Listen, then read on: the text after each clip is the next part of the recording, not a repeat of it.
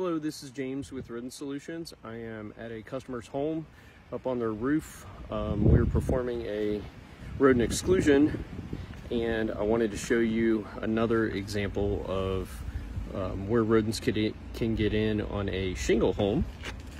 So here we crawling up inside this roof joint. You can see there is a wide opening back there. You can see also the stucco team, when they built this house, did not do a very good job of stuccoing all the way back, so there's a lot of open wire lab there.